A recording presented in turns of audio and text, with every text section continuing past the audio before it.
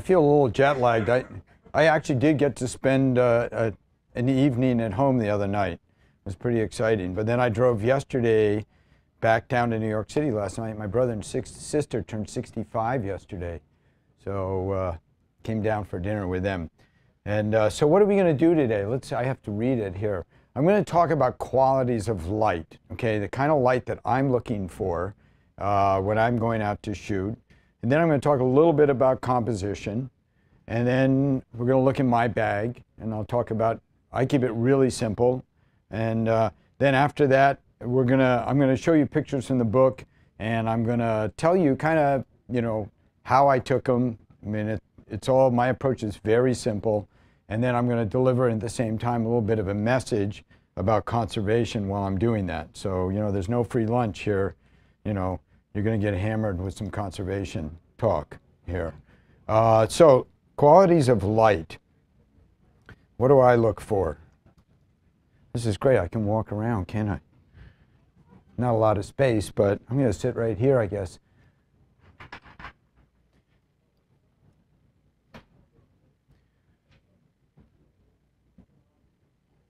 Yeah, the screens on the side are nice because they're, well, it's all good. Color. Yeah, there's better color because we have a little bit of light spilling off here. So I avoid the harsh light in the middle of the day, okay? That is not my friend. I'll use it to scout locations. I prefer sunset or post-sunset to beautiful days. And what I really like are days like today, which was, you know, really diffuse light. When I was in Manhattan, I was here for 8 years. When I decided I wanted to be a photographer, I came to Manhattan and said, I'm going to be a photographer. I don't care what it is that I'm shooting. And I did everything. I did not shoot for Playboy, but I did shoot models. I shot still lifes. I shot a lot of corporate annual reports. And the lighting that we used, ideal lighting for most of the location work I did, we used these big diffusers, like this big, okay? And we had a strobe in them, and then we had a little piece of cardboard in front, and the light bounced off the cardboard and back into the back of the strobe box, and then it came through a silk in the front, and it just made a really beautiful soft light, pretty reminiscent of what's happening here in the, you know, in the foreground here. And overcast days are just God's big light bank, okay? And it's just beautiful soft light coming down. And I love these kind of days, especially when it's raining. It really makes the foliage shine, you know, and then a lot of times I'll use a polarizer, and I'll talk about that.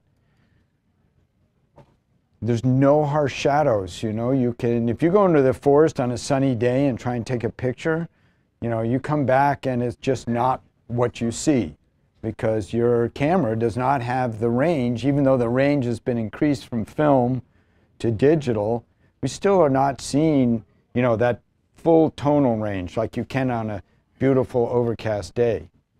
I generally will not use I will not show the sky in the picture on an overcast day, but you know, when you have a certain situation like this and you're out there on a mirror, why not? And it's really great. It's probably my favorite light for doing portraits, because wherever a person is or an animal is, you don't have to worry about where the sun is. It's just beautiful soft light, and you know, you can just get beautiful detail straight across. And of course, fog. I love fog. You know, whenever there's fog, I'm out in it. And I live in Mystic, Connecticut, and we get a lot of fog there, and I love to go out in it.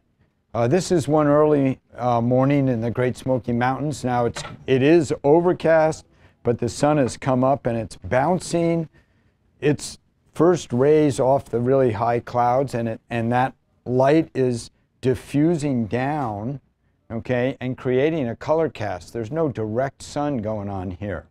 10 minutes later, it goes up into the clouds, and you still have that beautiful diffuse light, but it's changed color, okay? And you got to pay attention to, the quality and the color temperature of the light. Next on my list is side lighting. And side lighting generally only happens at sunrise and sunset, and you pretty much want it to be at a right angle. That's why we call it side lighting.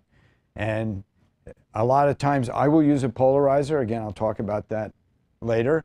But whether you use a polarizer or not, it's great because, you get these nice details and patterns that will not show up, in this chiaroscuric effect, which wouldn't show up, if you had the sun over your shoulder.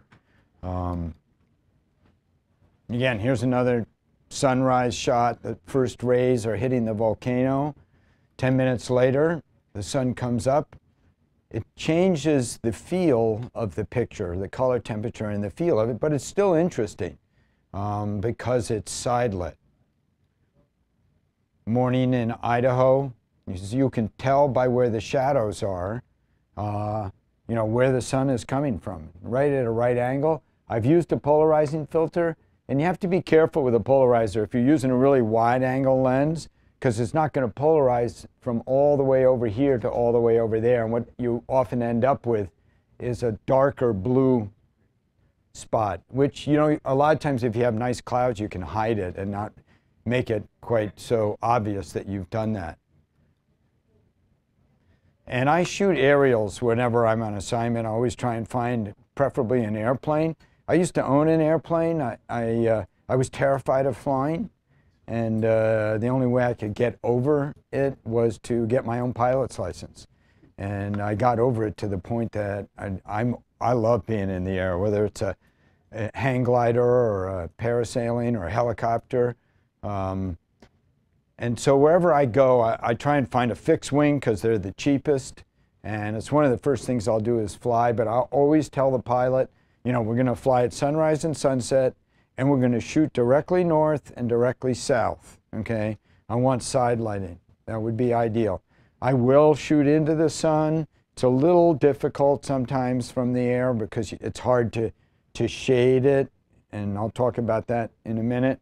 Sometimes I'll ask them to dip the wing a little bit, and the wing will act as a shade on my lens. But it's a little tricky. But, airplanes are really range anywhere from $50 an hour for a 150 if you're out in the middle of nowhere, to up to $500 an hour, which is pretty expensive. I try and avoid that. But let's say you get an airplane for $150 an hour and you're in Death Valley or Glen Canyon or somewhere. You go up at sunset, not only is it the thrill of a lifetime, but you can end up with some nice pictures. I will always, on the Cessnas, which is what I always ask to fly in, the window opens on the passenger side on most of them. And it'll stay open in a slipstream. So you don't have to hold it open there. So it's a pretty easy way to go out and get some nice shots. Side lighting is also great for doing portraits. The only time that I shoot portraits, we always think about when we're shooting family pictures, the sun's over our shoulder and, it's lighting everybody up. The only time I do that is when I'm with my family and I really want to torture my relatives. I make them all, look into the sun. The pictures are always terrible, but I have a good time doing it.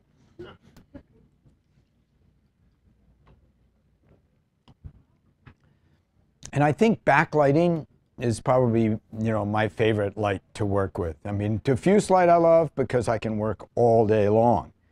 And being a workaholic, it's a good thing. But backlight is probably next in line or at the top of the list. The problem when you're shooting into the sun, especially with zoom lenses, is you get these lens flares that happen. You can see them right, through your viewfinder, or if you look at your picture afterwards, it's kind of obvious. And, so sometimes what I'll do is, like the sun, it's starting to sink down behind the mountains there. So when it was out full between the clouds and the mountains, I was getting lens flare.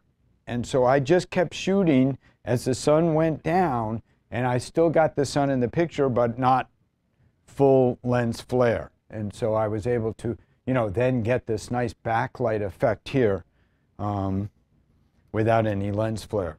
This is from the air. Okay, and I said it was a little difficult. I was actually in a helicopter here. So the sun has come up and it's backlighting the fog and creating these rays from the shadows of the trees. Again, it's backlighting. The sun's not up. The sun's actually going down, but it's backlight. I actually found out this past weekend there was I met a woman out in Colorado, and she worked at a supercomputer, and they have the computer was like there are 5 bays of the computer, and they bought this picture from Nat Geo and made it like, you know, 5 feet tall and sliced it up, and it's at the end of each one of the bays of the computer. The computer is called Yosemite. I mean Yellowstone. Wouldn't be Yosemite, would it? Okay, here's backlighting in the Smokies. The sun is up in the sky here. And so, you know, with the long lenses, with the wide angle lenses, you can see the lens flare right away when the sun's in the picture, or even if it's out, if it's shining into the lens. With the longer lenses, generally when you have a lens flare, it's kind of just looks washed out in an area. And so you got to put your hand out in front or something in front to create a shadow, just like I'm doing here with my eyes, okay? And so with the long lens, you know, if I've got the camera on a tripod or I'm hand holding it, I'll put my hand out like this and create this shadow. In fact, I'm so good at doing it that, look, my left arm is 3 inches longer than my right. You know, if the camera is on a tripod, what I'll do is I'll use a cable release and I'll stand out here and I'll create a shadow on the lens, okay? So once you've created a shadow, put a shadow on the lens, you know you're going to cut out the lens flare. And of course, you don't want to put your hand into the picture. And sometimes, you know, when the sun is really low and I've got my long lens and I'm doing this, I actually will take a couple of frames and then look at them afterwards and say, oh, my hand was in the picture. But, you know, with digital photography now, and you know, I've got a 36 megapixel camera. Nat Geo requires us to have a camera of 6 megapixels or better. That means that I've got a whole lot of extra megapixels. So let's say I'll go a little bit wider and I'll put my hand into the frame. I can crop it later. Okay, and this is something that, you know, I'm having a hard time getting used to. With film, you know, that slide came back and it had to be perfect. I didn't do anything to it. I didn't crop it later. But now, you know, I was on the ship in Alaska last month and I'm following these humpback whales. There's 3 of them and they're breathing like this. And right over here, another one breached. Well, because I was so tight in on these, I missed that one. So let's say I had gone wider, okay, with the idea I can crop it later, you know, and I'm still following them and something happens over here, well, I could crop off half my picture, okay, and I still have, what, a 16 megapixel picture. So, I mean, it's something that goes against everything that I believe in as far as photography is concerned, which is you shoot it and get it right the first time. But, you know, there is that option to crop. So this is, you know, the sun is up and then 10 minutes later, when the sun goes down below the horizon, you don't have to worry about flare anymore, but it's still nice backlighting. And I love to do portrait work backlit, you know, and if you're doing models, if you're shooting models, and especially blondes, when they have the backlighting, you know, they have a nice rim light around the hair, which is great, and then sometimes you can use a little fill flash. One thing that you definitely want to do when you get your camera, whether it's a point and shoot camera or a digital SLR that has a pop-up flash, the first thing I do is I'll go into the menu and I'll take that flash compensation and I'll take it down 2 stops.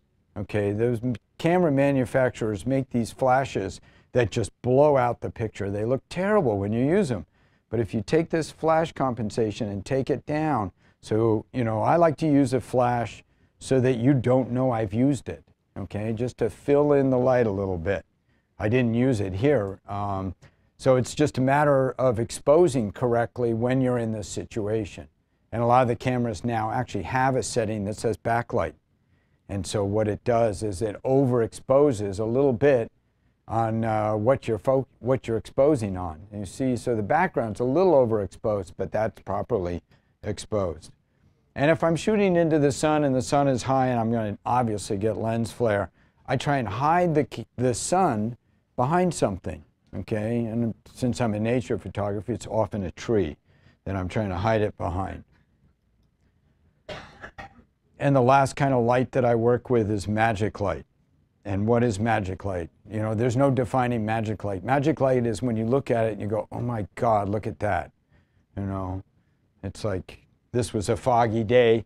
The fog pulled out for 200 yards. I got the shot, and then the fog came in again. You know, that was a storm that was approaching, and about a minute later, it was raining like hell on me. This is in the Seychelles. The sunset was great. The sun went down, but I didn't leave because I had alpenglow coming.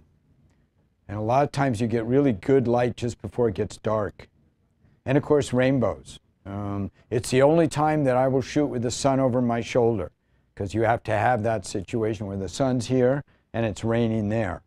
And no polarizer, because a lot of times the polarizer will actually polarize the rainbow right out of the picture. And this is magic light because I waited for like an hour and a half as this, you know, these different rays of light were going across the landscape. And what I wanted was one ray of light on the town. And God was waiting till the sun got low before the spot came on. So like I said, I never shoot with the sun over my shoulder except for when I do. Okay, I'm allowed to break my own rules. And in this situation, you know, I was driving on the highway. It was an overcast day. It was completely overcast the whole time. And then I saw that it was clear all the way from the east, all the way to the north, and all the way to the west. So I knew the sun was going to drop under the clouds and just have golden light for about a minute. And so I got off the highway and I was looking around, driving around. I found this barn and I didn't find the picture yet, and the sun came out. And so I didn't have any time. I just took a picture. There's my shadow. I'm waving to the camera. And another time I was down in Reading, Pennsylvania. Same thing happened. It was overcast. It actually had been storming, and you can see the storm clouds are just quickly, really quickly moving out. And I saw the sun was going to drop underneath. And so I looked around for a barn. I was down in Amish country, and I didn't see a barn or anything. I found this field of tomatoes, and I went out and set up the tripod. I had a really wide angle lens, and I started working it. And then I saw these two girls on the road, and they were Amish girls, and they were on the bicycles. So I called them over, and I was talking to them. And I mean, they were classic looking. And so, you know, they had picked the tomatoes, and I chatted them up until the light got right. And then I asked them if they would stand in there so I could take their picture. And I got this shot. And you can see it's kind of side lit, somewhat over my shoulder, because look at her shadow there. But that worked pretty well. So that's a 15mm lens, and I generally don't use it for portrait work because it does really strange things to people's heads and stuff. But if you put the subject right in the middle of the frame when you're shooting wide angle like that, you can get away with it. And here's a little example of, you know, how light changes. I was at Canyon de Chelly. It's a beautiful place. If you ever go out west, you got the Grand Canyon, you got Monument Valley, and you got Canyon de Chelly, all within driving distance of each other. And so I was here, and I had found this nice little lookout, and that was the picture. And I came back one morning at sunrise, and there was this kind of storm going on here, and it was raining. So I thought, well, maybe there'll be a rainbow. So I stuck around, and then the sky lit up. Problem was, I'm facing directly west, and the sun is rising over my shoulder. And you know I don't like that. And So I got that, and then I got my rainbow. And then I got a complete rainbow across. But the problem was the sun was still over my shoulder. There's nothing going on down here of interest. It's flat. I mean, it looks better on the little monitors, but still the light is flat. And so the picture is really here, okay? And then I returned that evening and got this shot, okay? But it's still, maybe this is the next morning because look, it looks like the light is still over here. But anyways, the point is, you know, that flat light is flat light. There's not much you can do with it when it's over your shoulder. So tips on seeing light: get up early, which unfortunately the older I get, the earlier I get up. You know, it's funny how when I'm at home, I wake up at 3, 4 in the morning, I got a million things I'm thinking about, you know, and I'm up and doing them. When I go on location, I've got one thing to think about. It's really wonderful. It's just what it is that I have to do that day on assignment. I sleep much better. It's like the alarm goes off. It's like, oh, damn, it's 5 in the morning. I have to get up. Whereas at home, I'm up like that. I got to turn that around. Change your position, okay? So get up early, stay out late, stay until it's dark. And sometimes when it's dark and it's clear, you can shoot Milky Way shots. And the digital cameras are amazing. They're much better than the film used to be. Change your position to control the light. And this is something that I still do. If I see something that I really like, I'll shoot it from where I see it, okay? Because that's usually the shot, okay? And then I'll work it. I'll walk around it. I'll shoot it backlighting. I'll walk around it over here. I'll shoot it side lit here. I won't walk over there with the sun over my shoulder, but if it's diffuse, I will. So often when I see a picture that I like, it'll usually 9 times out of 10, it's either the first frame, where I see it, or it's the last frame. Sometimes it's just, you got to work a situation until you get it right. Okay, elements of composition. This is pretty simple stuff. You all have heard rules of third. Let me ask you, how many people here are shooting raw? Okay, more and more all the time. And how many people are shooting point-and-shoot cameras? Okay, I have my point-and-shoot camera. This is my favorite point-and-shoot camera. I love this camera. Oh, what is that? I'm going to talk to you later about this one. Oh, do you have a that's your tripod. Do you have a telephoto to go on the phone? Holo clip. Oh. Just wide angle. And telephoto. It's actually wide angle and fisheye and macro. Oh, I was driving in here today and I got off. I came in on the west side highway, and I got off. You can pull off and there's like a little park there. And I looked back at the George Washington Bridge and there's that red lighthouse underneath the George Washington Bridge. It was beautiful. Now, all I had was my iPhone. I'm like going, how do I zoom in on that? All right? So, yeah, rules of third, leading lines, frames within frames, and repeating patterns. Now, these are rules about composition, and I believe that all rules should be broken, especially the ones about composition. What I would say, you know, learn the rules, but more importantly, go to the museums, because the more art you see, the more you expose yourself to art, the more it will become second nature to you. You won't have to think about it. I don't ever think about, you know, when I'm taking a picture, I don't think, oh, let's see, should I put the subject over here? I just come up to a subject, I just see it a certain way, you know, and it just, without thinking. And that's really, you know, where you want to get to. And sometimes it's like, before you can play a piano, you have to learn the scales. And if you think about the rules of composition, you know, those are the scales. And if you play them long enough and you play them well enough, you don't have to think about them anymore, okay? You just make music. So, you know, here's the rules of thirds. The idea is that you put your subject where they intersect, okay? You don't want to put it right in the middle. You know, here, and believe me, this is an afterthought, okay? oh, isn't that nice? It worked out that the sun was in this third and the walrus skull was over in this third. So, I mean, ideally, you're supposed to put something in one of these intersecting spots. But, you know, like I said, the rules are made to be broken. There's only two rules you don't want to break. One is don't put the sun over your shoulder, right? Except for when you do. Well, when I do. And don't put the subject in the middle of your frame every time, except for when you do, right?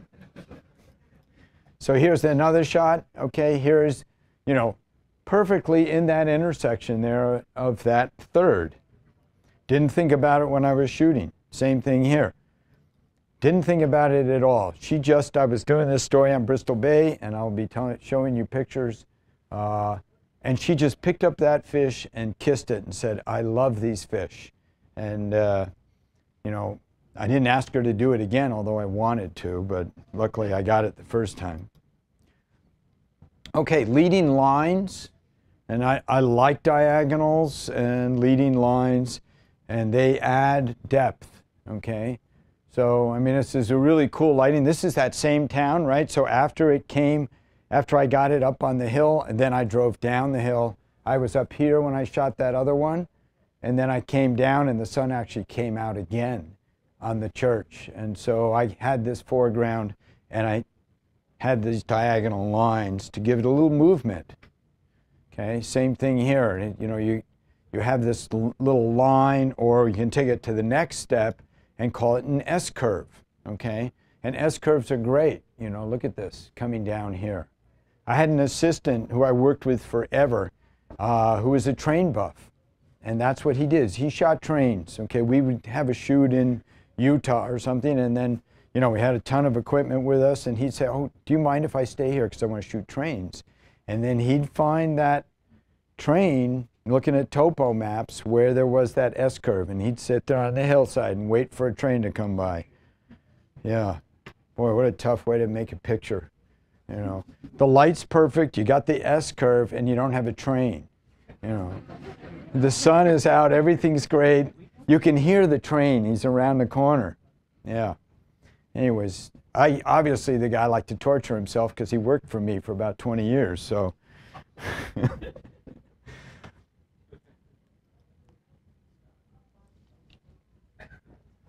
I mean, how about that for an S-curve? That just goes on forever. Sand dunes are great to work with patterns and S-curves.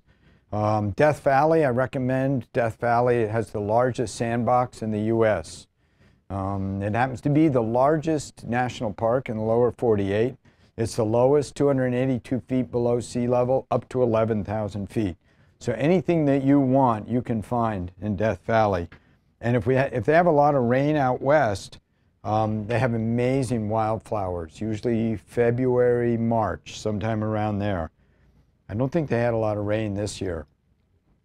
And frames within frames. Okay, I don't use this very much, but it can be very effective. I mean, it's just something to think about and be aware of. You know, you're shooting something, you know, especially in the city. You know, the city is a great place to use frames within frames and reflections off windows. I love shooting reflections off windows when I'm in the city. See, and the frame that you're using doesn't have to be in focus. In fact, you can throw it so far out of focus that all it is a color. Okay, so I got the Canon 100 to 400. I'm focusing on the eye here, but I've got foliage really close to the lens, and all it's doing is just making a soft little blur around the frame to just give it, you know, a little bit of atmosphere, and the opposite of red is green. So they work well together. And repeating patterns work really well. I love repeating patterns. And this happens to be Death Valley, as is this. The one thing about Death Valley, if you go there, there's two little motels that are pretty inexpensive that you can stay at there in the valley. But you have these incredible sand dunes. But there's so many photographers now that everyone's out there photographing, and you take a picture and then you look at it later and go, oh, there are footprints right through. So you got to wait for a sandstorm to come along, a windstorm, and then you want to be the first one out there. This is some mudstone in Glacier National Park. I'm just looking down, walking along the side of the lake, and I just saw, it's about this wide, I just saw this pattern in the mudstone, and there was no wind, okay, so I was able to shoot straight down. I came back a couple of days later, and the wind had blown, knocked all the mudstone down. It was completely flat and of no interest.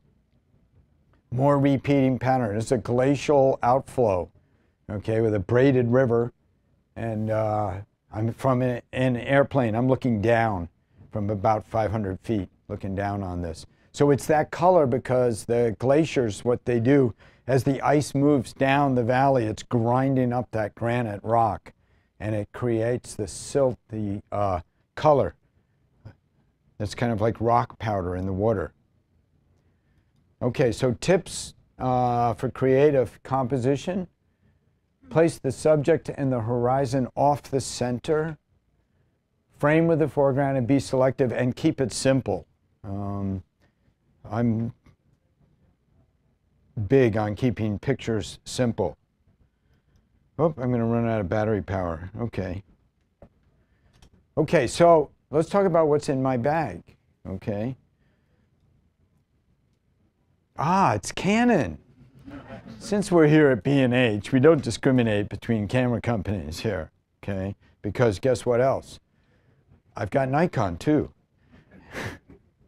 So, this is what's in my bag, and it's exactly the same now that I've converted to Nikon, okay? So let's look in here. I used to have a fanny pack with, when I shot film, I had one camera body. I like to really be able to move light and keep it simple.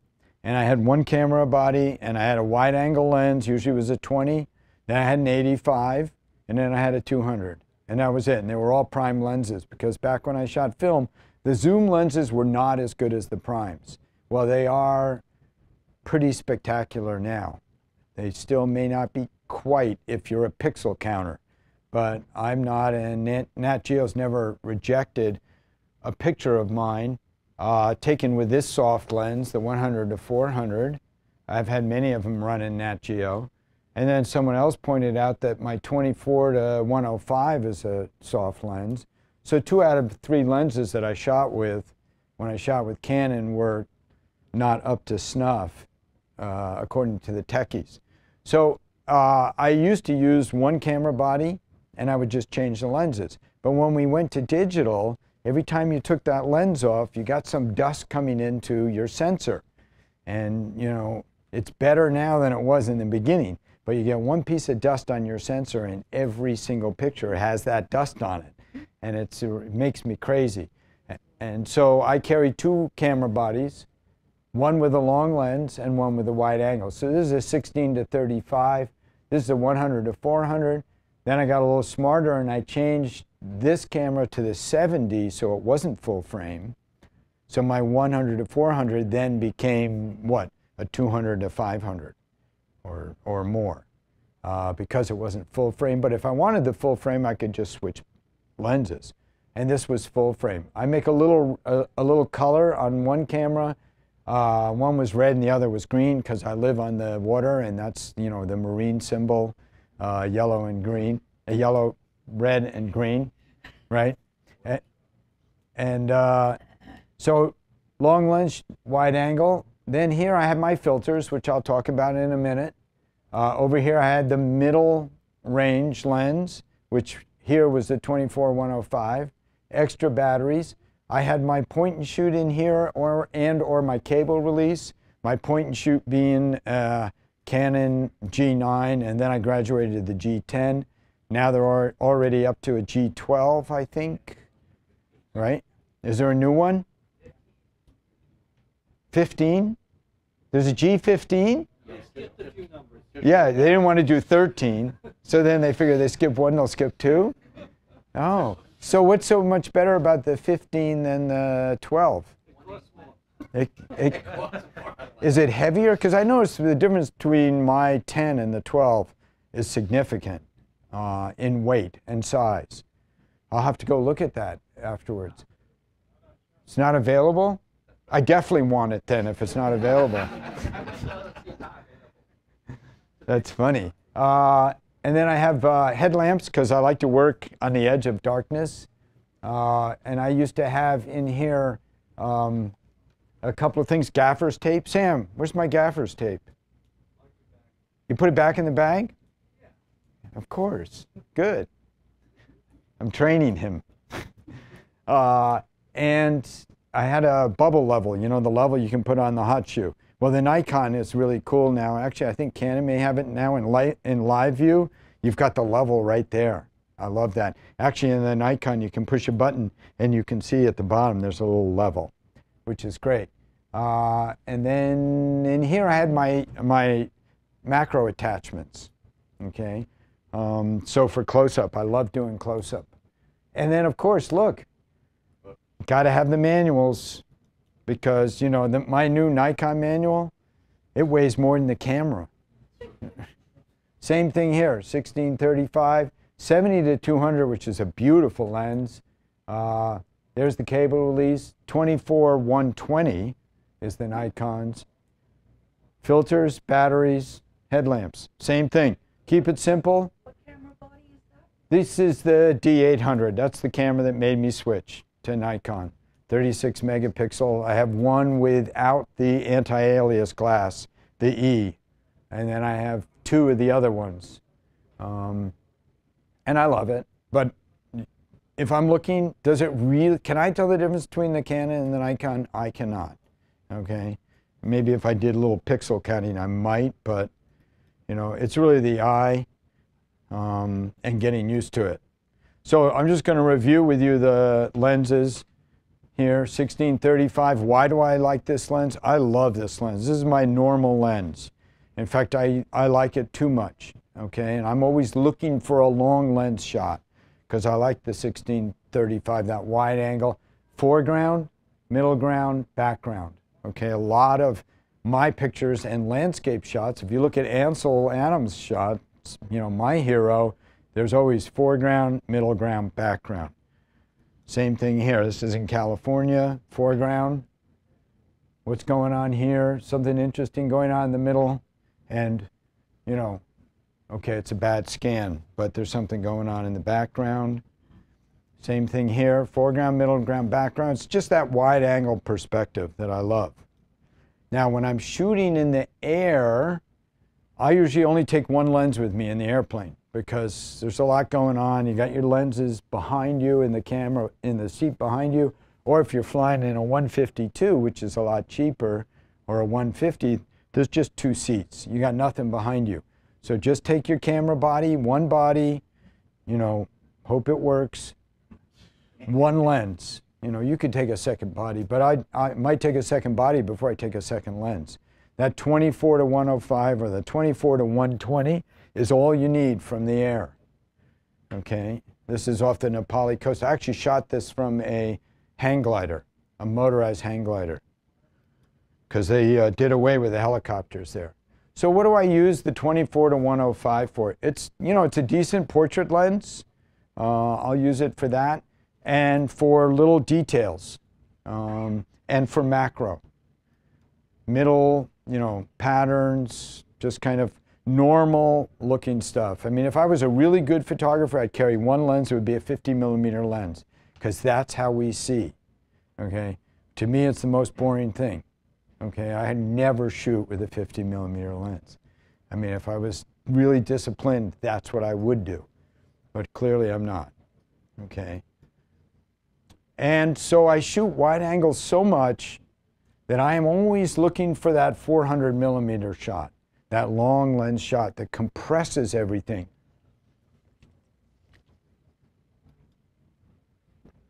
It's essential when you're shooting wildlife, that long lens. And it compresses everything. This is a funny story I'll share with you. This was in Alaska, Wrangell St. Elias. I had found this pilot. Actually, there was an article on him in Outside Magazine. They called him the best pilot in the world.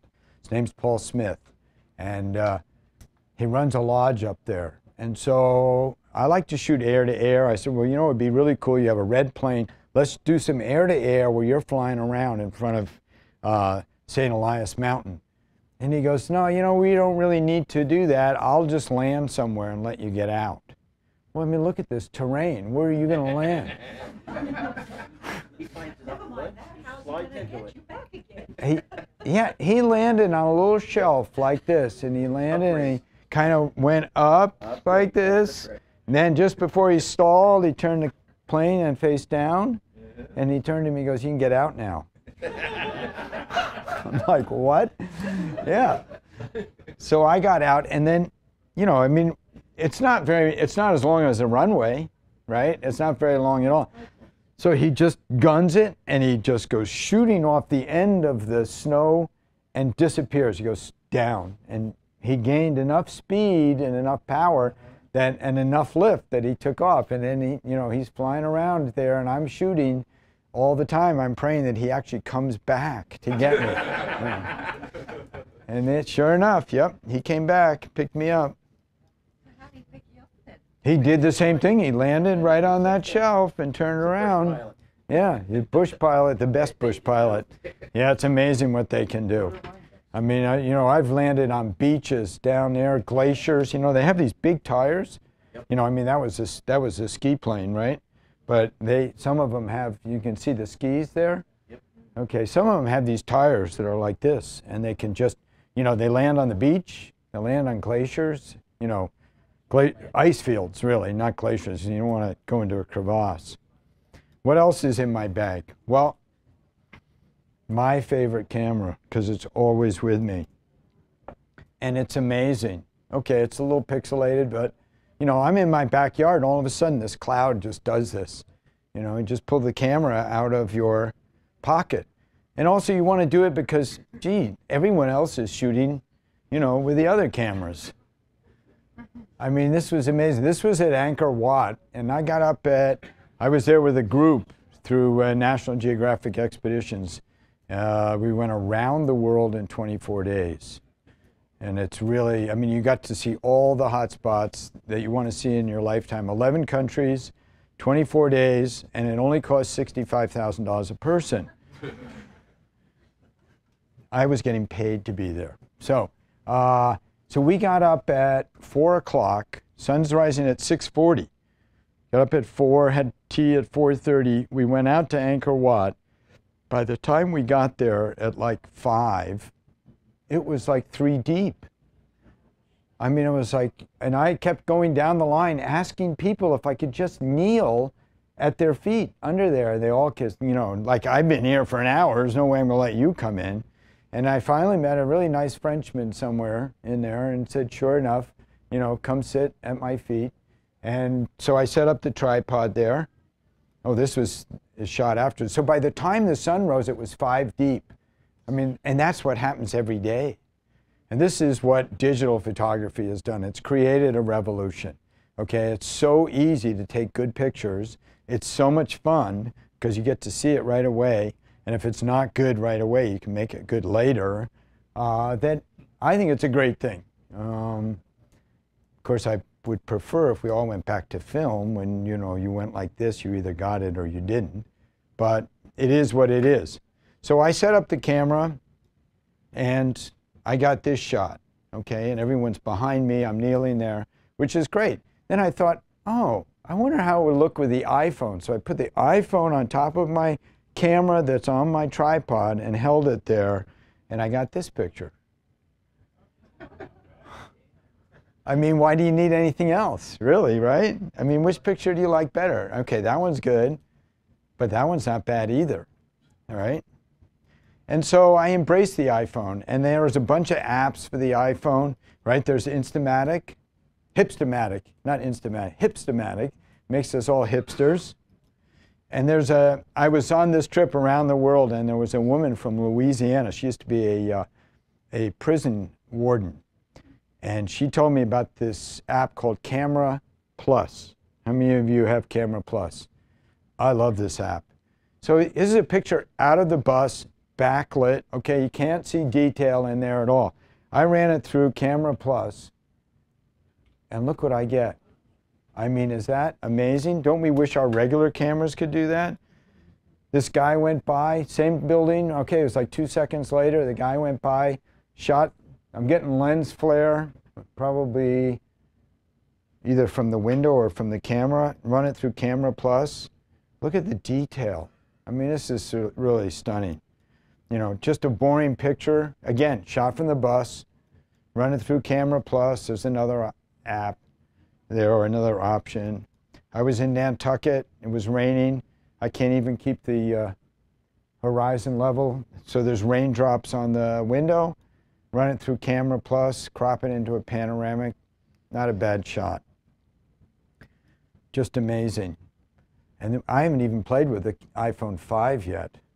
Actually, I ordered it for my son because he was eligible for an upgrade. So I have to wait for him to come home from college next week. And then we're going to go down to the store and switch SIM cards. I get the new one, he gets my old one. That's fair, don't you think? Seniority. Well, no, what happened actually years ago when the phone first came out, the iPhone first came out, I said to him, if you come home with straight A's, you get the phone. You get an iPhone. And he came home with straight A's, and sure enough, we went down to the store. What I really wanted was an iPhone for myself, right? So we go down to the store, and we went in, and it's like, yep, my son an iPhone, sign him up, there he is. And I said, well, I'll have one too. And, oh, well, you're not really eligible. It's going to cost you, you know, $400 rather than $200. It's like, oh, I can't do that. So I went home for about 2 days. He had the iPhone and I didn't. 2 days later, I went back, and $400 later. It was worth it, though. Yeah. How large, who's printed iPhone pictures? How large can we go, Lucian? I've gone up to 14 by 18, 19, 20. 20 inches? Yeah. And they're good. Yeah. Just use an interpolator up a little bit. Yeah. Looks fine. Yeah. And, oh, is that right? The facing camera is... Oh, rather than the other one. Oh, that's good to know. Do you hear that? If you're shooting with the iPhone, you want to shoot out, okay, rather than taking a picture of yourself, because you know it's going to be better that way anyways, right? At least for me it is. That one's set up to be lower res, but faster reaction so that you can do online talking back and forth. Oh, the FaceTime one is a lower res but faster. Yeah. Amazing. I would really love it if Apple just gave us a little bit more instruction with their stuff. It would be good. And I tell you, driving into New York yesterday, huh? It has HDR and panoramic too. The HDR, but didn't we have the HDR on the 4S? Yeah, and the 5 is a good one. Yeah. But what was up with the maps? I came into New York yesterday, I actually got lost. And I know New York like the back of my hand, and it actually gave me faulty directions. So I used Wave this morning. Is it Waze? Waze, it's a Google map thing. Yeah. So, polarizer, I've mentioned it a couple of times, right? And I'm going to talk about how many people don't use a polarizer. Okay, so everyone else is on board. What a difference, okay? No polarizer.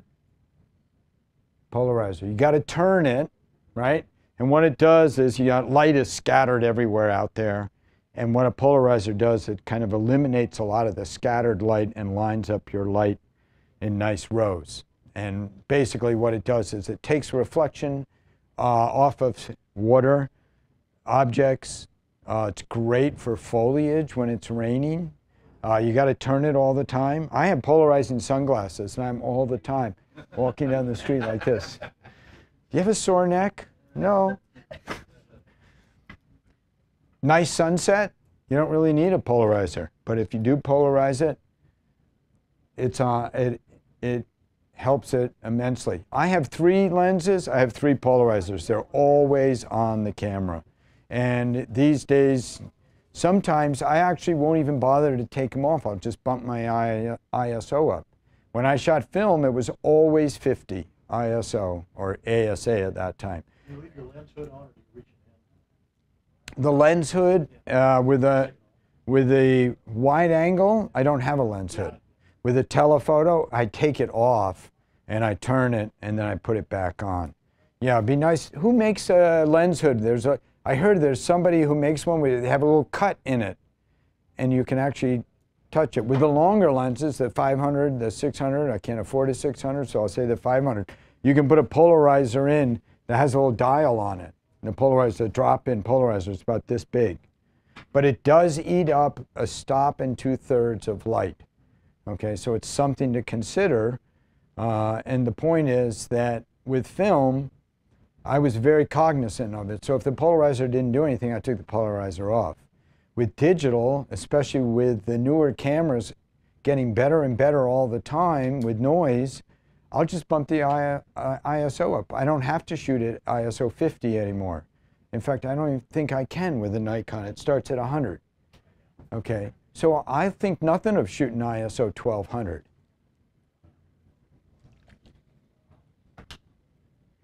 Now here's a boring picture. Not interesting at all, but I'm just using it as an illustration. Facing directly north at sunset, if I polarize it, it really makes it semi-interesting.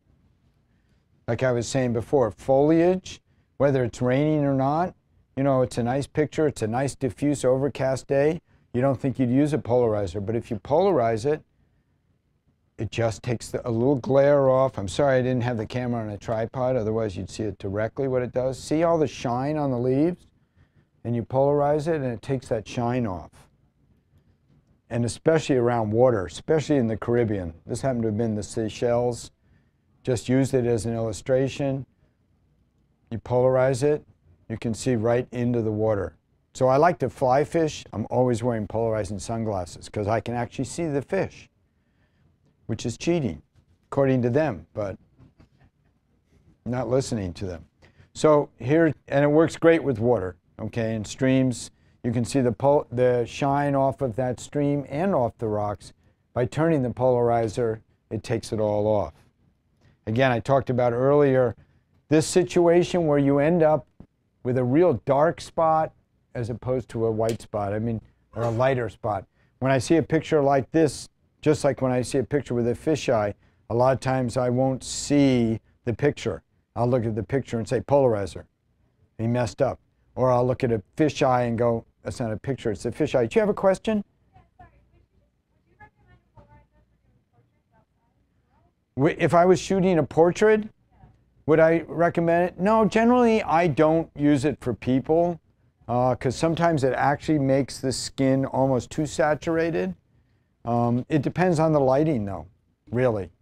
In general, I like to shoot people in overcast situations, and if it's sunny out, I'll put them in the shade, and I will not use a polarizer. So generally I don't use a polarizer when shooting people. Here's the situation where a boat was coming through the canyon and I had the polarizer on to darken the sky over here, and then what I did was I turned it, and what it did was it darkened the water instead, and I preferred that. And sometimes you can actually get it so it darkens both. And it took all the shine off of the water and it made the boat pop out. If I hadn't used it, you know, the boat would have barely been visible.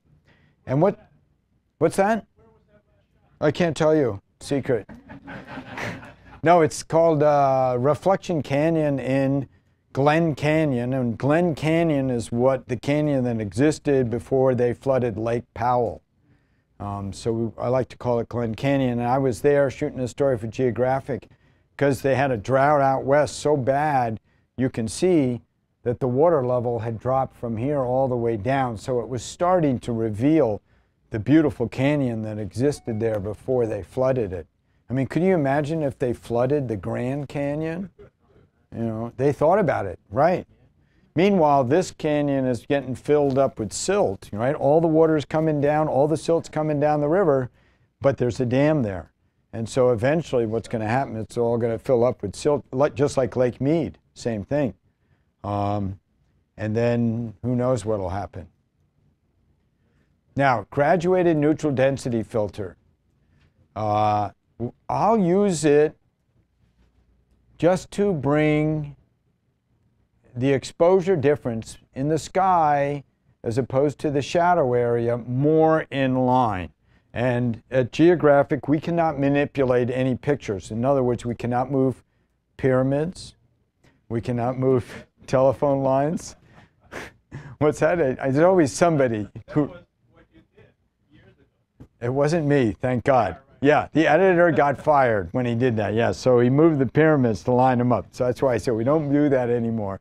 We don't take trash. If there's a little piece of trash in the picture, we can't take it out. But we can dodge and burn. We can take the color a little one way or the other. They want us to show the picture the way we saw it. And I want my digital pictures to look like they would if I shot them on film. And so I will use the graduated neutral density filter just to bring it all within range, okay? We don't want to blow out the highlights, right? You're all aware of that. You have that little flasher on the back of your camera going, so if you do overexpose it too much, it's flashing at you. And so I'll just use the graduated neutral density to darken an area, in this case it's the sky, to bring it within range. And with film, that was it. That was the end of it. But with digital, it's just a tool that helped me take it to the next level. So by using the graduated neutral density filter here, you can't tell I've used it. Okay, I've done nothing to this picture other than shot it. I can see all the way down into these deep shadows, and I'm still getting the sun up on the cloud up here. And Does that, because it's graduated, only work on the sky with this filter? if you turn it upside down, it'll work on the bottom part, or if it's brighter. So it goes into a sliding filter. It's a square piece of plastic, okay? And I usually use two-stop soft graduate. So it's very gradual graduation from two stops darker to clear.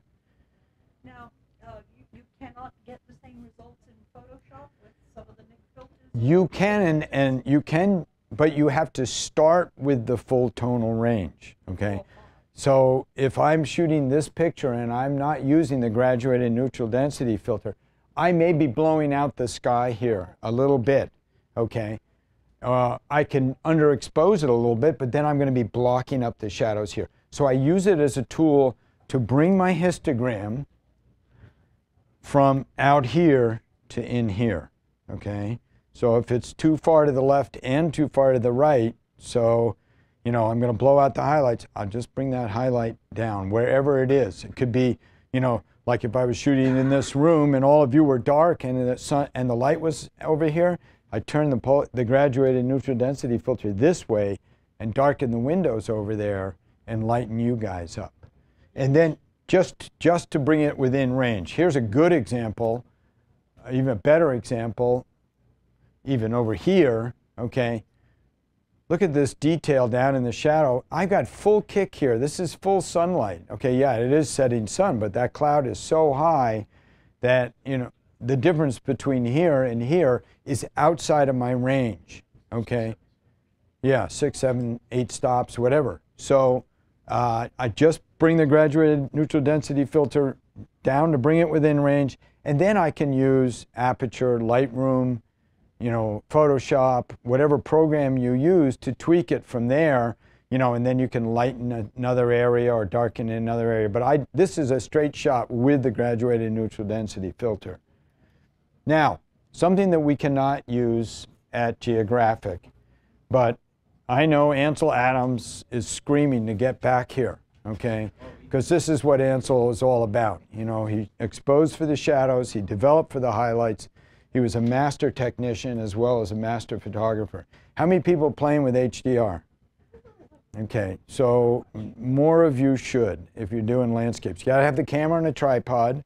You're shooting 3 to 5 exposures with like 2 stops in between. Okay, and here's a couple of examples. Like I said, we can't use it at Nat Geo, and so I don't play with it at all. Because even if I do play with it, or if I manipulate pictures or retouch pictures and it gets out, even though I'm not working for Nat Geo, if people think of me and think of Art Wolf in the same vein, okay, moving zebras around or manipulating pictures, Art is a great photographer. He'll never work for Nat Geo because people know that he will manipulate his pictures. So I have to be pure all the time, well, at least in photography. Yes? What about with the new cameras that let you do the HDR in camera. The- I need to get one. The HDR in camera. Oh, see, well, see, we send our raw files. See, they don't, it's not that they don't trust us, but they don't trust us, okay? So we have to send them the original raw file. So what I do is I'll go out and shoot everything raw. Then I sit for days in front of the computer when I get home, and I'll tweak each frame or set of frames to make them look the way I want them to look. And then I'll put JPEGs and send them down to my editor. And then they'll, you know, edit from there. And then you sit in a room, you show 40 in the end, they pick 10 pictures to publish, they ask for those raw files. If they can't make the same picture from the raw file, they'll come back to me and say, you know, what did you do here? In fact, one case, Wild and Scenic Rivers, it was a pretty simple thing. I took a picture on a pretty hazy day, and I know it was vivid green when I shot it, and when it came back, it looked terrible. It was just, you know, like raw files do, right? And they came back to me and said, we can't run this picture. And I said, well, here's my XMP file. And all I did in Lightroom was I took the black point and dragged it all the way down. So I took this histogram, we were talking about using the graduated neutral density filter and taking a histogram that looked like this and bringing it here. Well, I had a histogram that looked like this. I took my black point here and my white point there, and it looked beautiful. And that's all they had to do. So back to HDR. So you put the camera on a tripod. You do one exposure the best you can in the middle. Then you do another exposure for the highlights, right? In other words, 2 stops underexposed. You do another exposure for the shadows. In other words, 2 stops overexposed. You put them together with a program called Photomatics. Is there anything else besides Photomatics? Lightroom. Your Lightroom, you can export them to Photomatics. Photoshop has HDR now too. Is that 5? 6. No, 5 and 6. And HDR Chrome? Chrome. Pro. Oh, okay. Yeah. So then you run it through one of these softwares and you end up with a picture with a full tonal range. I mean, that is, I can't get that picture if I don't do HDR. And I mean, that's so much better, that picture, to me, than the picture I shot, no matter what I do to it. I mean, you know, I'd be all over this. As soon as Geographic stops calling, I'm going to be HDRing. Okay. But if you don't know what you're doing, what's that? HDR can come out with some really ugly stuff. And you know what? If you don't know what you're doing in HDR, here's a good example. Okay, overexposed, underexposed, simple. Put it together, what do you end up with? Something that's really weird. Okay, that is not a photograph that I'm going to ever put my name on. Okay. Really strange stuff to people. Strange stuff to people. Oh, I've never seen it. The person has to stand still, though, for 3 frames, right? But if it's used subtly, okay, it's not, you know, you have to look and see. I ran this through HDR, and all it did, or all I wanted it to do, was just to bring up the shadows a little bit, okay? See the difference there? Before and after. Now, clearly, I could have probably done this in Lightroom, you know, either with that graduated neutral density filter or the brush filter. Okay, so now, moving on to Hidden Alaska. I've been to Alaska a lot, and I have been very lucky there. And at Geographic, you know, you propose, half the stories you see in the magazine have been proposed by the photographers. And so you got to constantly be proposing new ideas. And I'd been to Alaska enough times that I proposed to do a story on Katmai National Park, which is right here. That's where, how many people have been to Katmai? Yeah, that is where you know, you all know the picture. I think Mangelson was the first one to shoot it, with the bear with its mouth open and the salmon jumping in. So there is a waterfall there called Brooks Falls, and there is a campground and cabins that you can stay in called Brooks Camp. and you can walk up this trail and you stand on a wooden platform and you all get to take the same picture that Tom took years ago. And so I thought, well, how can I go wrong? I'll propose the story on Katmai. Katmai is just an amazing place anyways. So I proposed that, and then they came back and said, well, we like you know, what you do in Alaska, but we have something more important up in Bristol Bay. But I've gotten ahead of myself. So save what I just said about that. So years ago, before I got my foot in the door at the Yellow magazine, which was 10 years ago, I worked for 15 years for Traveler before that, always trying to get my foot in the door at the Yellow magazine. And before Traveler, I worked for a number of years at the books division at Geographic. And before that, it was the kids magazine. So that was my, you know, was the natural progression. Kids magazine, promoted to books, promoted to Traveler, promoted to the Yellow magazine. And I never really thought I would ever get to the Yellow magazine. But the books division gave me a 3-month assignment to go to Alaska and to go wherever I wanted to go and to spend as much as I wanted and to do 2 books. And so they said, where do you want to go? I pulled up a map and I said, I want to go everywhere where it's green as a start, and then we'll go from there. So I pretty much went to every place here on their nickel by float plane, because it's the only way to get around. And the first time I went there, I went and landed on a glacier with skis, with a ski plane, and camped out on the glacier with a few guys, and we went and skied. We mountaineer skiing, where you have skins on your skis and you climb up during the day and ski down. And this is coming across a glacier. You got to be roped up, because if you fall into a crevasse, then you're gone. And the whole idea of roping up is that if you fall in a crevasse, your buddy's going to save you. Either that or you drag him in with you, and you're not miserable alone. You know, hate to die alone, you know. Yeah. And this is, I mean, look at this. This is like being in Yosemite. Oh, sheer granite cliffs going up on top of this glacier. And so that's what we would do. We would climb during the day with our skis, and then we'd get up top, and then we'd ski down.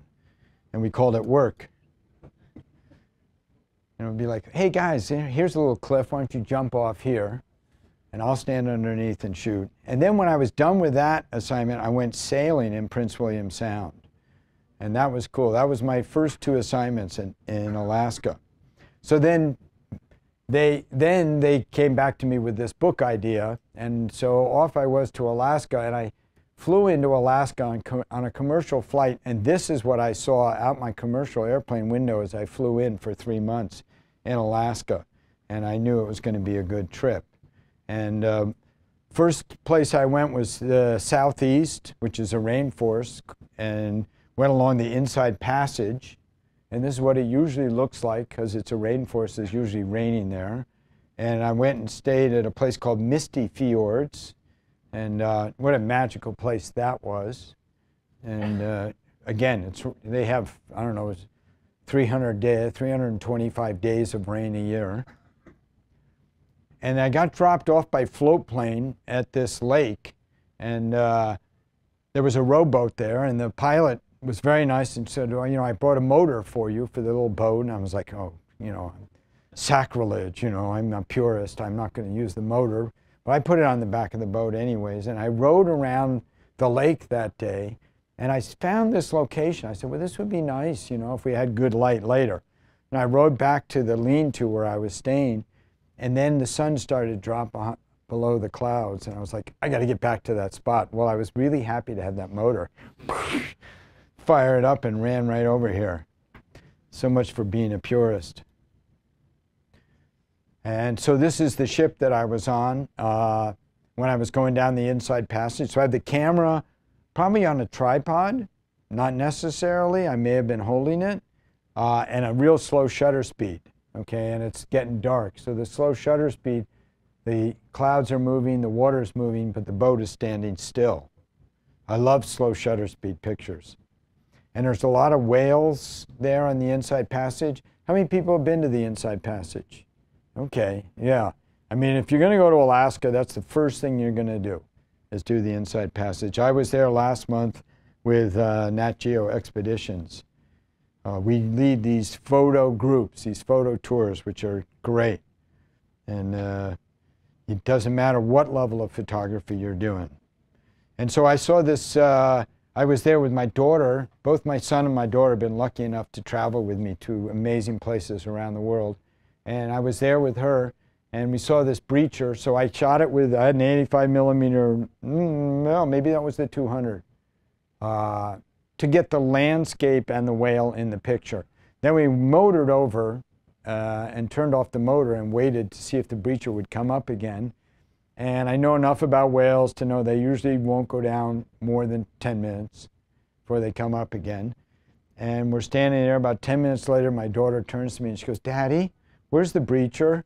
Right on cue. I mean, the words got out of her mouth, and this guy came up right next to us. I shot that with an 85 millimeter lens. And there are glaciers calving. You know, sometimes you sit there for an hour and you wait and nothing happens. And other times you get entire faces of the glacier falling off. And I camped out at a glacier called the Hubbard Glacier. And it's the fastest moving glacier in North America. And so we just camped there all night long. You could just hear this thing calving off. And so I just worked it, and luckily I got this one calf with nice light. Look at this, just like a spotlight on that one area. You saw this picture before, flying around in a bush plane. And you certainly saw this picture before. And so this guy also, he had another plane with huge tundra tires, they call them, and we landed here on this ice field. This, and I don't know why they always use Rhode Island, but they, you know, they say, "Oh, there's an ice field here the size of Rhode Island." Yeah. So, yeah, it's pretty amazing. You just land, it's all ice there, and we could land on that. This is the Root Glacier at Wrangell, St. Elias, and I found there were a couple of women who were guides, and they said, "Oh, we got a great place for you to take a picture." And so they were roped up. You see, she's all roped up, and she's ice climbing, and ice climbing is great. It's so easy. And I have crampons on. It is. It's just, it's like going up a ladder. You just put your pick in and kick into the snow, and you just hand over feet. But in this particular case, I'm sitting there, I got crampons on, and I'm on a pretty steep slope, and I look down, and there's a little river going right through there and goes under the glacier. And one false move, and I would have ended up down there, and you never would have seen me again. Meanwhile, I'm photographing these guys. They are completely safe, all roped up, and I was not roped up.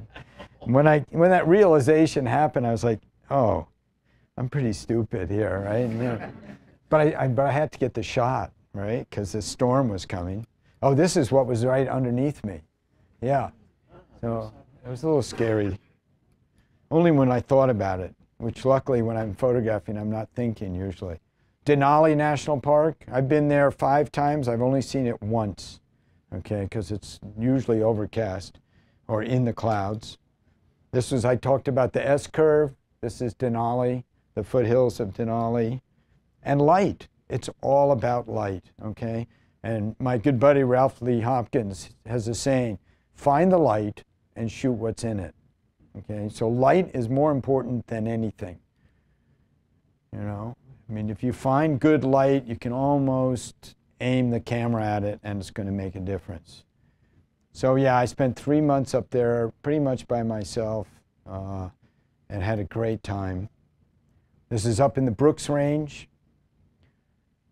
gates of the Arctic. I went up there, I found a group of photographers. I generally don't like to travel with photographers, you know how they are. But there was a group going up here to photograph these caribou, and I was lucky enough to join them. And when I landed, I saw this hillside, and I said, you know, this would be a real cool shot to have a caribou going up this hillside. And I pre-visualized it, and I thought about what lens and what f-stop. You know, I didn't want the background in focus. And we were there for 3 or 4 days, and not one caribou went up that ridge until we were packed up, waiting for our float plane to pick us up. I could actually hear the float plane coming, and when this one guy walked up, and I was like, "Oh, please don't land yet, please don't land yet." and I got this frame. And there was another group that came through, and I ran up the hillside and got ahead of them and ran up and waited and slowed down the shutter speed. And I said, I love to shoot with a slow shutter speed. And it's, you know, a lot easier now with digital photography because you can shoot at a slower shutter speed, start at a 15th, pan, whatever it is. I mean, right out on the streets, you know, the yellow cabs look great if you pan going down the street with them, especially at night too. So start with a 15th of a second, look at whatever it is you're shooting, okay, and put it on shutter priority, 15th of a second, pan with it and see how it looks, and then adjust your shutter speed from there. Okay, if you're shooting a hummingbird, you're going to want to go up to 250th of a second. You're still going to get movement in the wings. But if you're shooting some animal that's just walking, you might want to slow it down more and make it more interesting. But you have a high failure rate.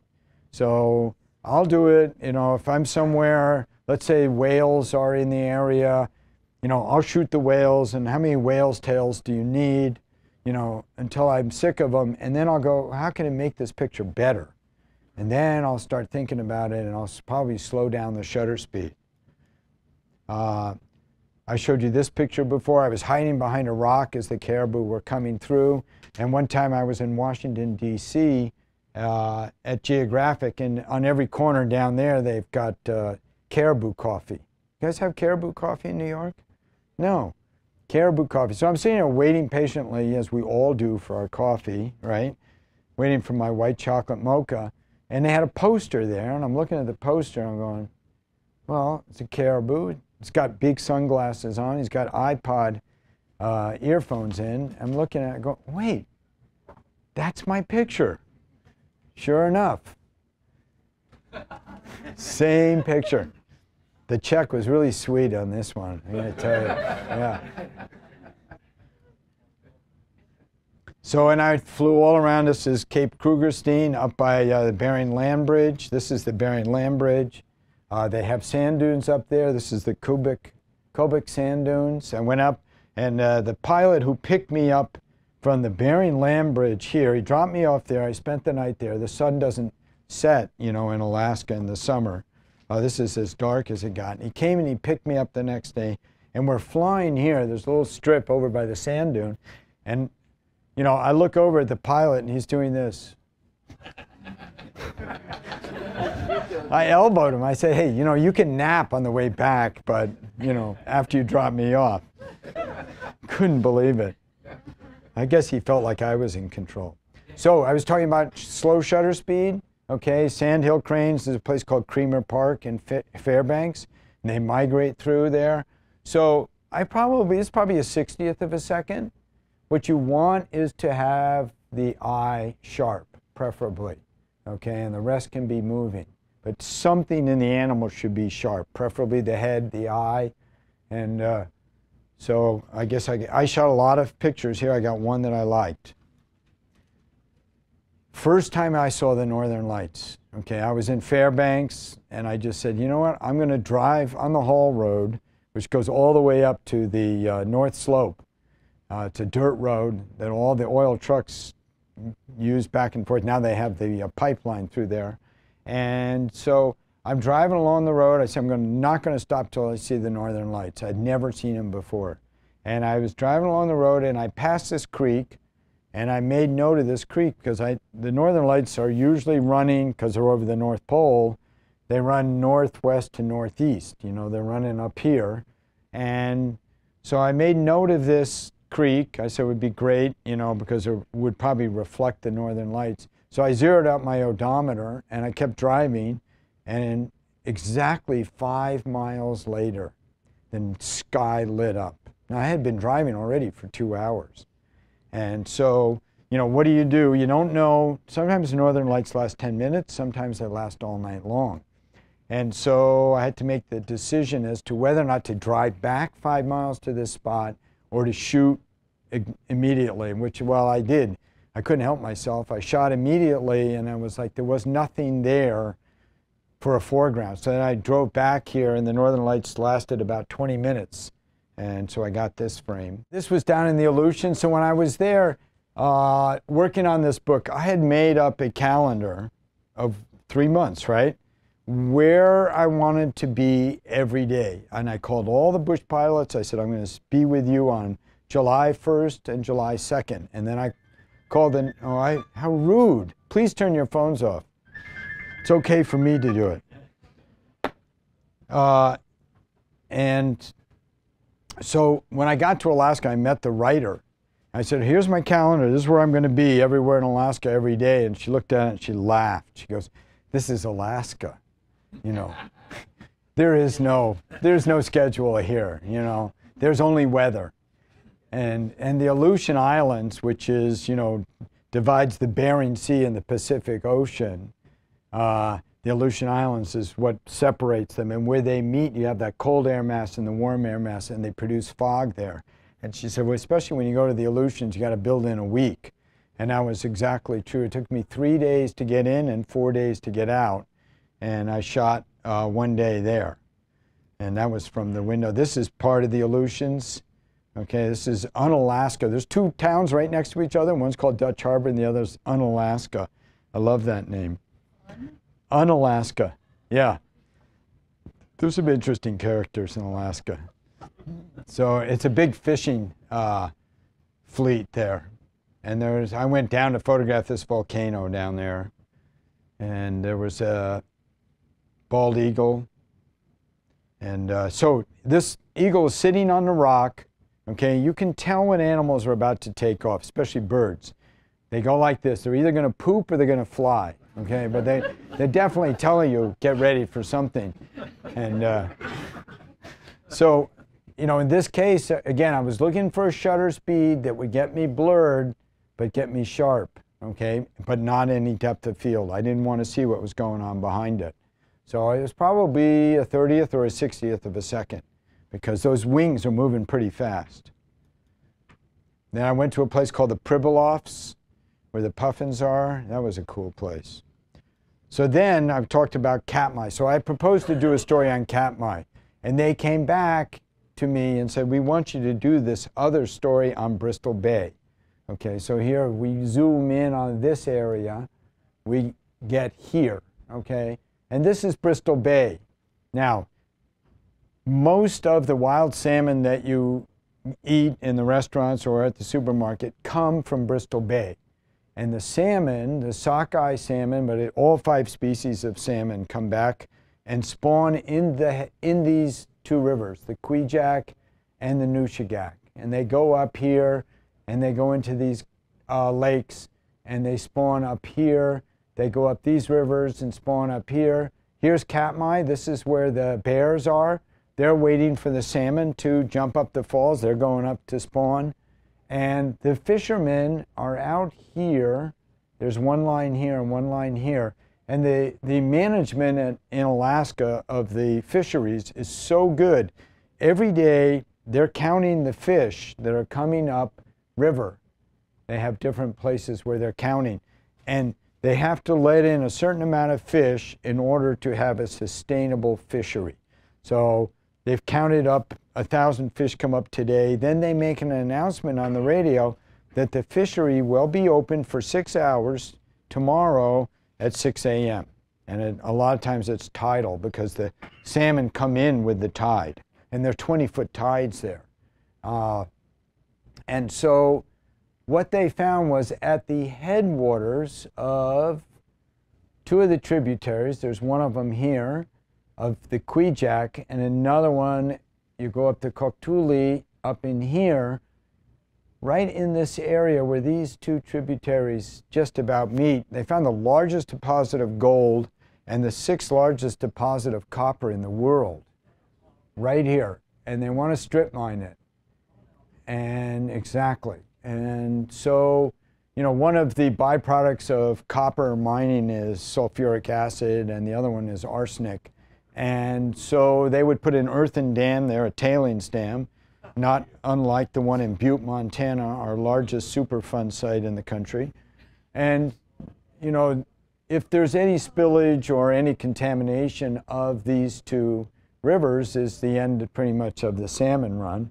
But there's so much money in the ground there. There's billions in the ground. The sustainable fishery brings in 500 million a year.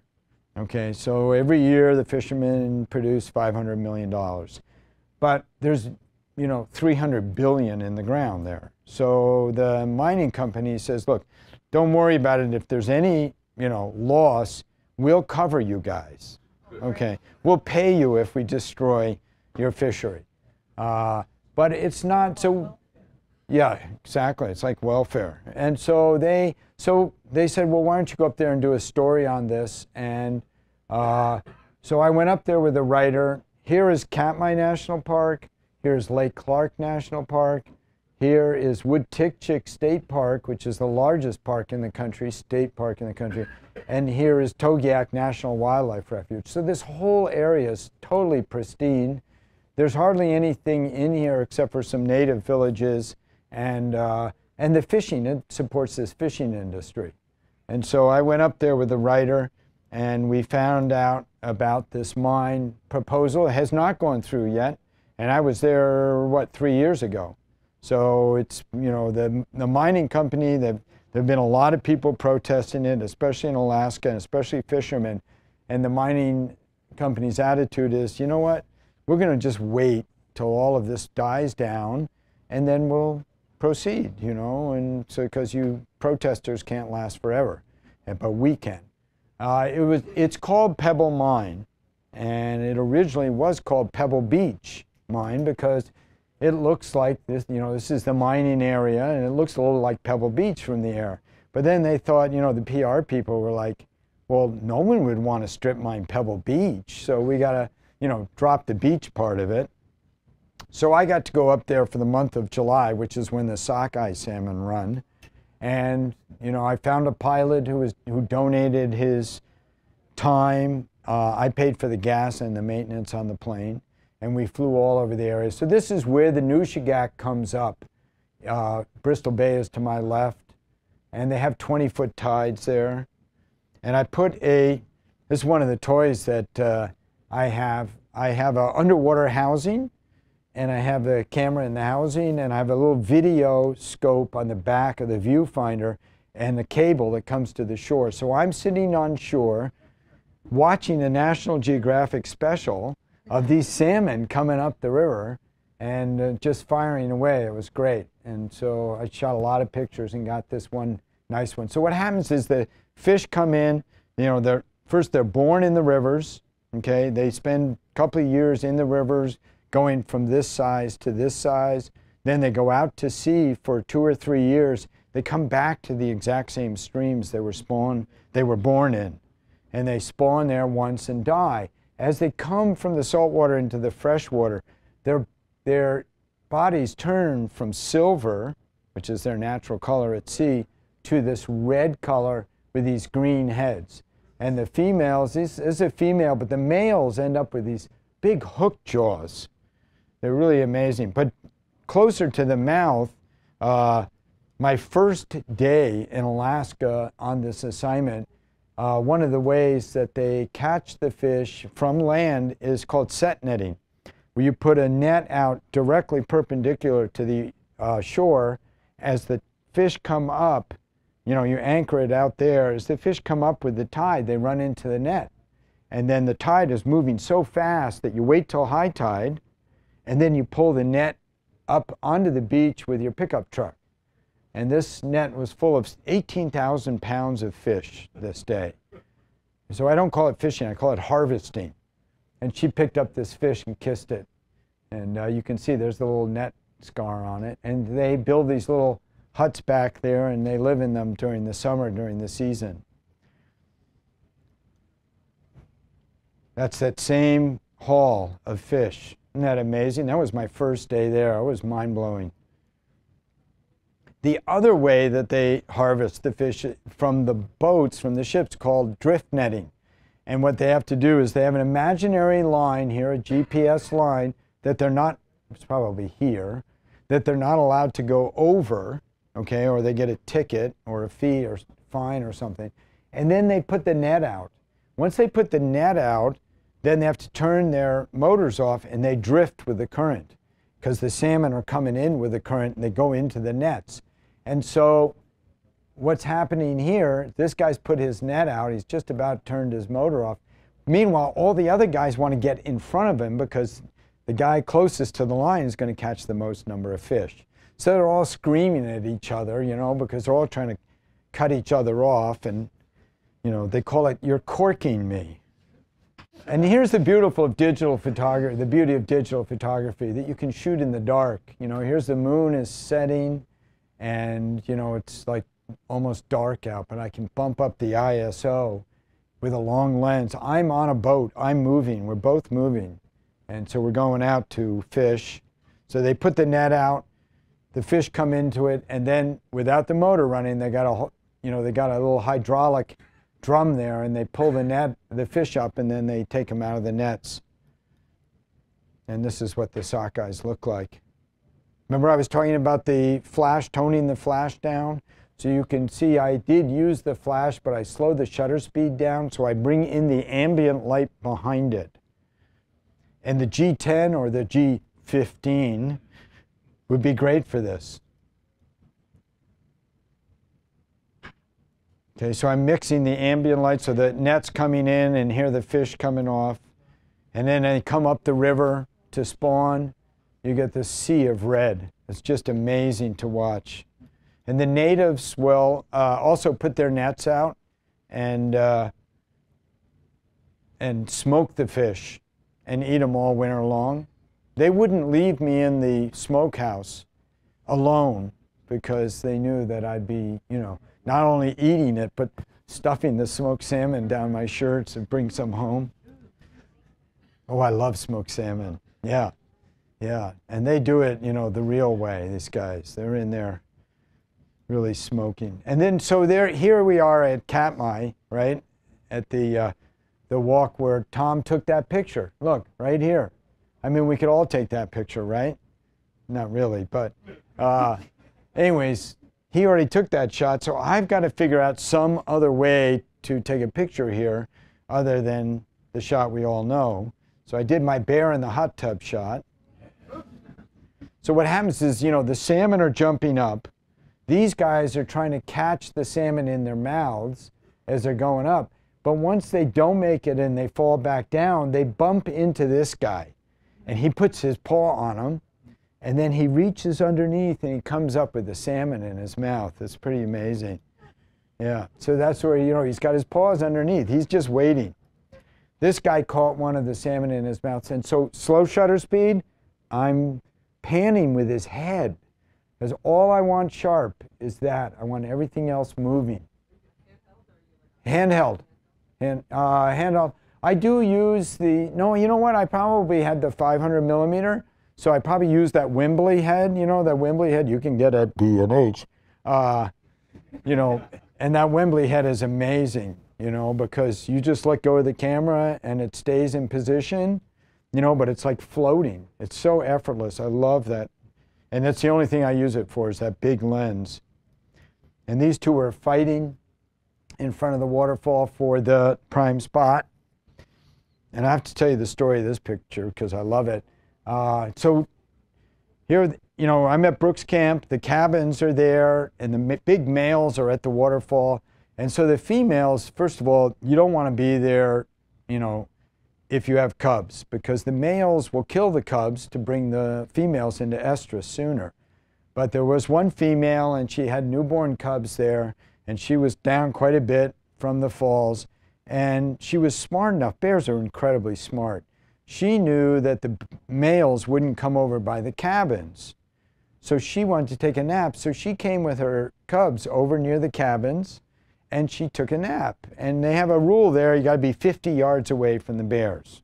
Or maybe it's 100 with the mother and cubs. So, you know, here's the mother, I'm watching her and I've seen where she's gone and laid down. So I'm now positioned myself with my long lens, you know, with my back to a cabin. Okay, so I know I'm cool, I know the mother's cool, everything's good, and I just set up and I wait because I think maybe when the cubs wake up, I can get a shot of them walking or something.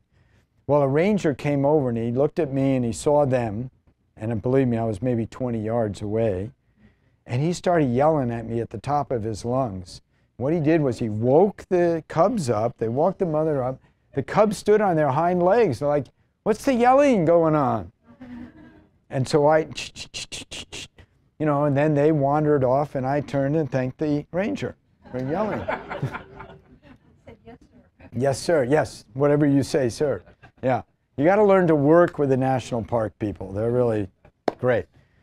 And so on the other side of Katmai, on the Cook Inlet side, you can go, there's an eco camp there where you can go. It's pretty expensive. I went for 2 days with my son, and this was another, 2 British gentlemen, and you go with a guide for the day, and you go out and watch the salmon catching, or the bears catching salmon as they come up. They give you a little lunch. You go out there, and I was there with a couple from Chicago. He actually was a commercial photographer. And so they give us a little lunch, and so the other guy opened up his lunch and started to eat his tuna sandwich. And this bear looked at him and his tuna sandwich. I mean, this is, I'm as close as, you know, this bear closer to the back of the room. So the guide says, well, maybe you would put the camera, you know, the tuna sandwich away. And then my son got a little bored because we're just sitting there watching the bears, eating the salmon. You know, he's 12 or 13. So he wants to go back to the eco camp. I'm like, there's no way we're going anywhere. So how do I engage him? So I gave him the 100 to 400. I set it on autofocus and auto exposure. And this way he can be engaged with the bear. So I took the wide angle lens. I love shooting wide angle. So I'm entertaining myself. I got a nice wide angle landscape shot. And then a couple of bears came by, and I'm shooting wide angle, and this one stood up, but I could hear my son going, ch ch ch ch ch ch. So I looked over at his picture. That's my son's picture. You know, I said, Colin, we're going to make some money with this. He goes, Dad, you can have the credit. I want the money. Yeah. So then I said, you know what, you're a bear whisperer. You know, you can communicate with the bears. This is great. You're coming with me every time. So that kept him engaged for the rest of the day. And then at the end of the day, it was time to go. I said, okay, say goodbye to the bears. Wave to the bears. So he waved to the bears. And the bear waved back. You're kidding. The kid is amazing. No, he shot this picture. You can tell because, look, it's autofocus on the center, right? So he's a little out of focus, but you get the point. So Katmai, it was the site of a Nova Rupta eruption. This is all ash here. All of this is ash. It's amazing. That's the Valley of 10,000 Smokes.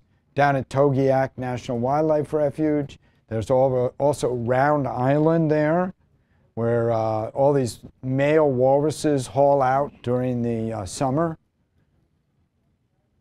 and pose. You saw this picture before.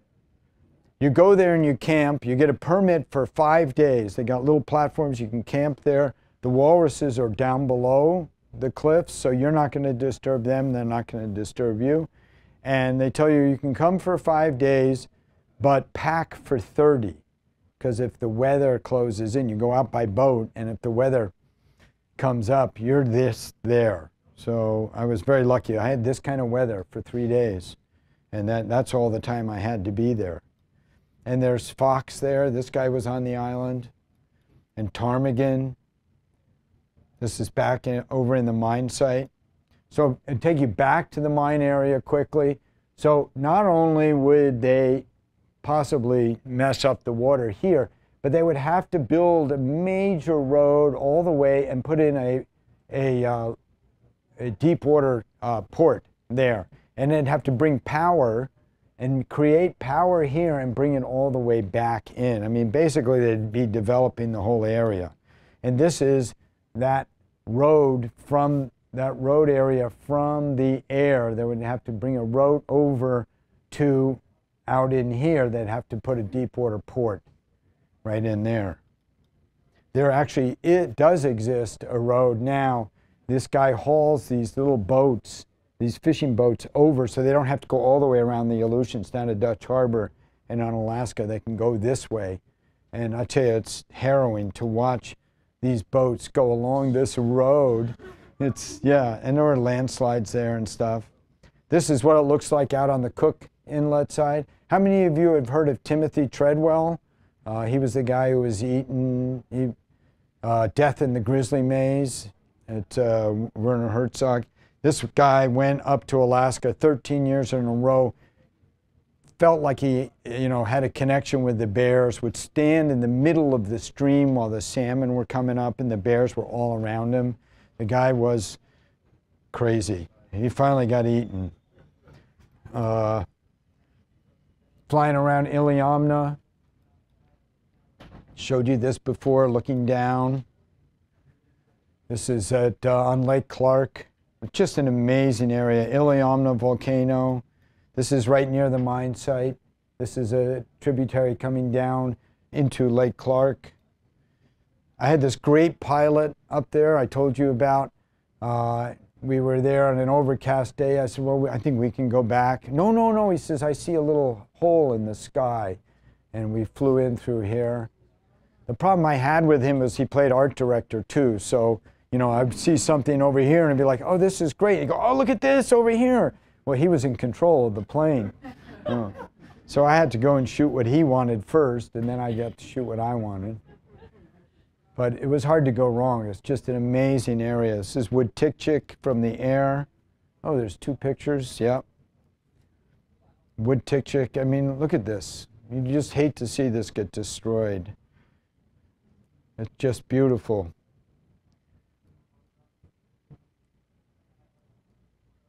And it's like a sponge up there. I mean, to them to think that they can build a retaining pond for all of the chemical waste and not have it leach into the ground is like ridiculous, because it's like a sponge up there.